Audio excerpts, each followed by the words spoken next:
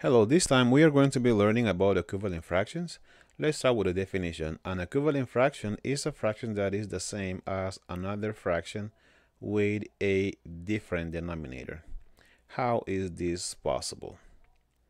Okay, we have an example here where we are going to be finding or explaining how 1/2 is the same as 2/4. You can see here visually that the same portion covered by 1/2 is the same portion covered by 2/4. The same with 6/9 and 2/3 and so on. Okay, how is this possible mathematically? This is what are we going to be doing or showing you how to make this possible. So 1/2 it says is equivalent to 2/4. How is this possible? So basically what we do here is to find one number that multiplied by 2 is the same as 4. But before we do that, the one way of many to find equivalent fractions is using multiplication. Okay, when are you going to use multiplication? You are going to use multiplication when the denominator of the first fraction is greater than the denominator of the second fraction. And also it can be on the opposite. Okay, if the denominator of the first one was smaller or larger than the second fraction. Okay, but let's focus on this right now. What number you multiply by 2 is equal to 4? What we're going to be doing is to rewrite this fraction and to see how is 1/2 the same as 2/4. So what number you multiply by 2 is equal to 4? Is 2. What we're doing basically is to make this fraction have the same denominator, which is 4. 2 times 2 is equal to 4. If you multiply by 2 on the bottom, you have to multiply by 2 on the top. 1 times 2 is equal to 2. So then we have here 1/2 has been converted into 4 by multiplying by 2. Now what we do here, we're going to be doing the same thing. Okay, what number you multiply by 4 is equal to 4? Is 1. So 4 times 1 is equal to 4. If you multiply by 1 on the top, on the bottom, you must multiply by 1 on the top. 2 times 1 is equal to 2. So so this is why 2/4, this is why 1/2 is the same as 2/4. That's why they are equivalent. When you compare these fractions by using multiplication, you get that both of them have the same numerator and same denominator. You find out that they are equivalent. Okay, this is using the multiplication. So what if we use cross multiplication? We can use also cross multiplication. So I want to make myself some space here. Okay, let's use cross multiplication. 1/2 and 2/4. We have done this before. You multiply, you cross multiply. 1 times 4 is equal to 4.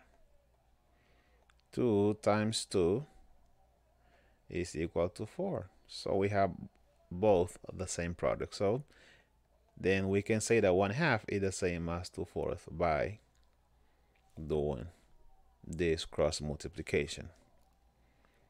Okay, this is the simple way how to do that. You can use either multiplication this way, or you can use cross multiplication this way.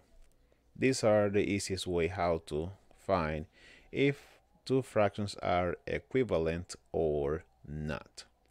Now, okay, let's do exercise number 2. 1/3 is the same as 3/9. 1/3, excuse me, 1/3 is the same as 3/9. How is this possible? Let's use multiplication here. What number you multiply by 3 is equal to 9? We are going to rewrite our fraction here. 3 times 3, it makes 9. If you multiply by 3 on the bottom, you multiply by 3 on the top. 1 times 3 is equal to 3. Okay, what number you multiply by 9 is equal to 9 is 1. 9 times 1 is equal to 9. And 3 times 1 is equal to 3. So then this is why both are equivalent fractions. Okay, now let's use cross multiplication. With cross multiplication, 1/3 and 3/9. Cross multiplication, 1 times 9 is equal to 9, and 3 times 3 is equal to 9. So we have both the same product on the top. That means that they are equivalent fractions. Okay, what happens when you have a fraction that is not equivalent? So let's do this in this exercise. I'm gonna pick random numbers. 3/4 and 7/9.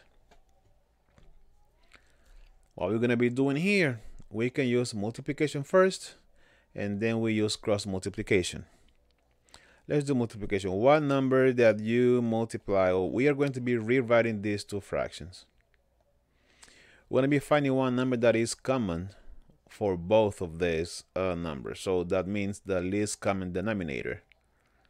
Okay, one number that you can multiply by 4 and by 9 is, in this case, 36, right? Okay, so 4 times 9 is equal to 36.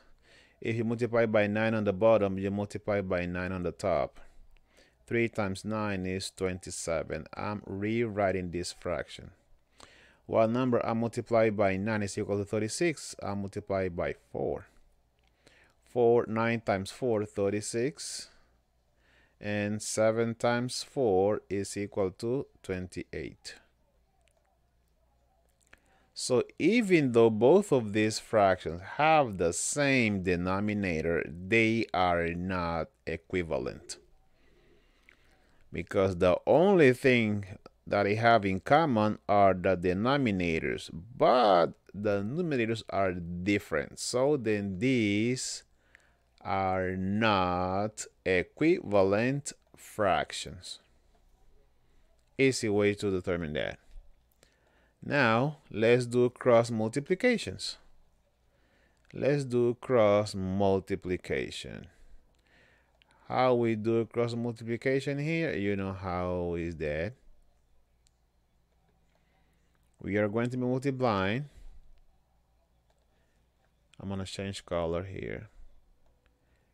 3 times 9 is 27. Oh, I'm gonna write it on the top here, not to cause confusion here. And then 4 times 7, 28. You see here, 27 and 28 are not the same.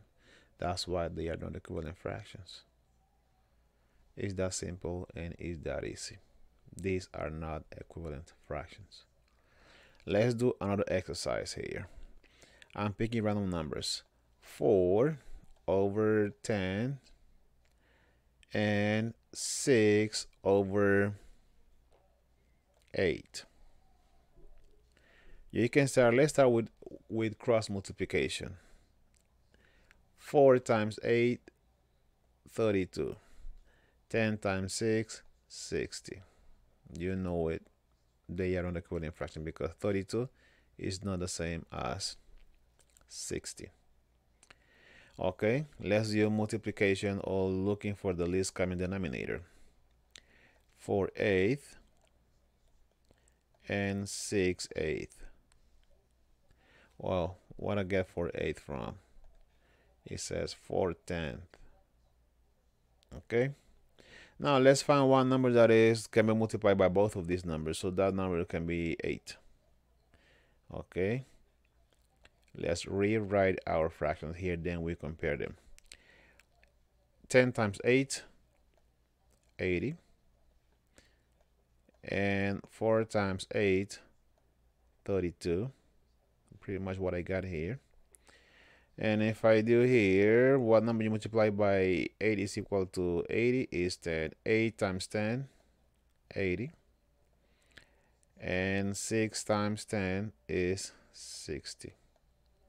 So have the same denominator, but the denominator are different. So these are not equivalent fractions.